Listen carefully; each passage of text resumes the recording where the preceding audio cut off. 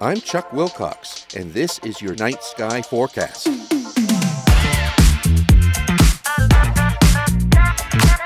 I think we'll be explorers of Mars by 2050. Here to defy the laws of physics. We call them ultraluminous X-ray sources. And have always been interested in digging up things on a planet that's not our own. I hope that AI impacts the future of video games by really opening up who gets to make video games. What if I told you that these poison dart frogs are not actually poisonous? What's going to happen to the pencil? Force equals mass times acceleration. That's what we just witnessed here. The Guinness World Record for the whitest paint ever created. Every single one of us has something that we can do. Simple y nutritiva. Sara, Sico, nombre el niño al evento. And this place reminds me of Starfleet Academy, George. And you're like Captain Picard.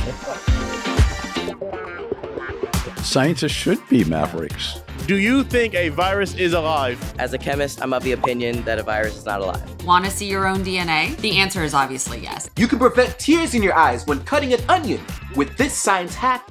I went to Africa with the goal of studying any animal to be out in the wild. If somebody had said a dormouse, I would have jumped at it if it was out in the wild somewhere.